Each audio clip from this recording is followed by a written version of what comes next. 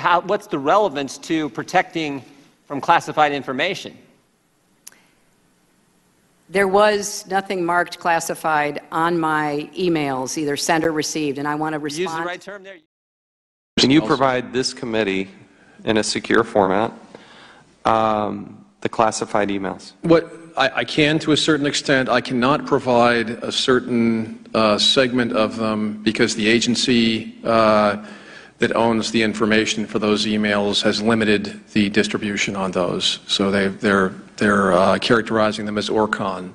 Explain what ORCON is. Originator control. So I can't give them to even Congress without getting the agency's permission to provide them.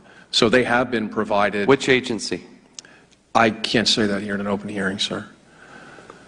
So you can't even tell me which agency won't allow us as members of Congress to see something that Hillary Clinton allowed somebody without a security clearance in a non-protected format to see. That's correct? Yeah, this is the segment of emails that this is why my letter back to Ranking Member Cummings had to be classified, because people would like to see this segment of emails.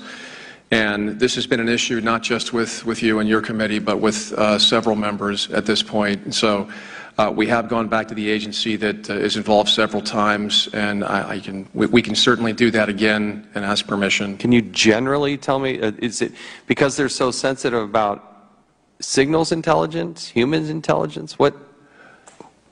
We shouldn't get into the content of these emails in an open hearing, but I'd be happy to do that. I don't want to violate that, but the concern is it has already been violated, and it was violated by Hillary Clinton. And it was her choice. She set it up, and she created this problem, and she